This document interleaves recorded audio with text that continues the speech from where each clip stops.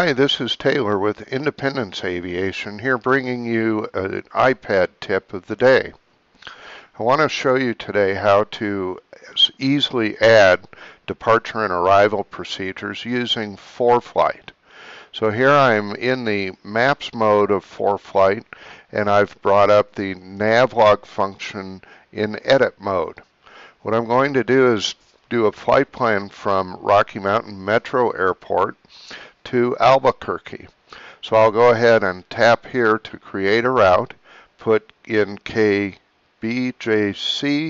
space KABQ as my identifiers, tap on return, and now I have the direct great circle route between the two.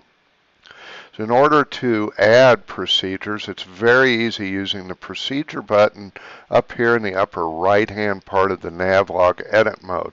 So I'll tap on procedure, and I know that I'm going to expect the Pikes 5 Alamosa transition departure procedure out of Rocky Mountain Metro.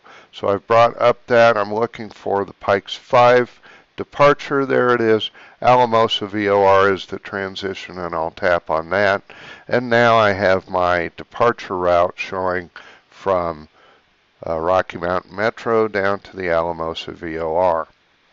In a similar manner, I just need to select the appropriate arrival. So I'll go ahead and tap on the procedure button again, tap on the arrivals for ABQ, and here I know that I'm going to expect the Freeho 4 arrival with the E-span transition.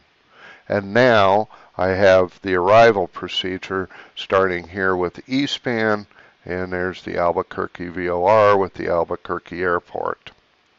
Then I can also expect maybe to fly Victor 83 from Alamosa down to the Taos before being cleared to E-span, so I can, using the typical editing of ForeFlight, simply tap on the departure procedure, tap on insert after, put in the Taos VOR, which is TAS, tap on insert, select that it's the VOR in New Mexico, and now I have my complete routing.